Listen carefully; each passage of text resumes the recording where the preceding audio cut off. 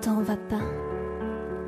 Je me suis pas préparée du tout à te regarder, plonger à pieds joints dans ce trou creusé pour toi, et au-dessus duquel un curé te survivra.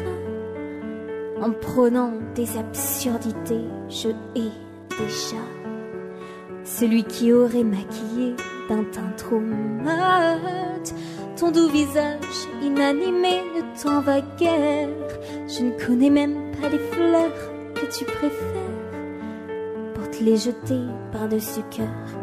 Ne t'en va pas, te confiner aux oubliettes, je ne suis pas prête à te coiffer de cette croix où l'on aurait gravé ton nom avec des dates que l'on planterait comme un vulgaire plant de tomate.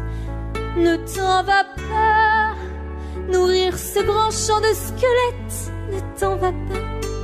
Ne fais pas ça, ce serait trop bête. Vas-y, respire, n'écoute pas ces maudits docteurs qui traitent ton cœur comme un fossile, comme un souvenir. Ne t'en va pas. Ça ferait trop de monde à consoler, tant pis pour toi. T'avais pas quand tous nos aimés, je t'achèterai pas de jolies boîtes en bois verni. Reviens chez toi, dans ta maison et dans ton lit. Dis-moi quel ange, dis-moi quelle volonté divine voudrait que tu manges tes pissenlits par la racine.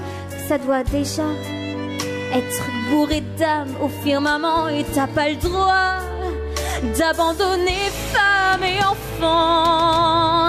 Vas-y, bats-toi, t'es un vrai lion, sors-nous tes griffes. Ne t'endors pas à l'étage des soins intensifs, c'est pas ton heure et ça n'est pas demain la veille que ton grand cœur a ce point besoin de sommeil. Ne t'en va pas, je vais t'en payer des grands voyages où tu voudras, au Grand Canyon ou à la plage, mais pas là-bas où le monde débarque sans bagage.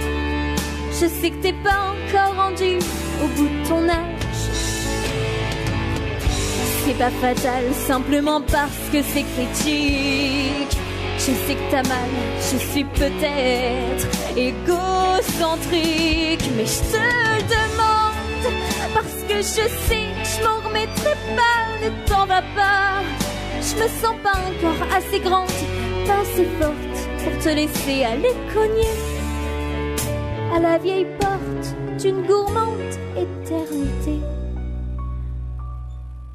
Reviens chez toi et laisse le ciel te mériter.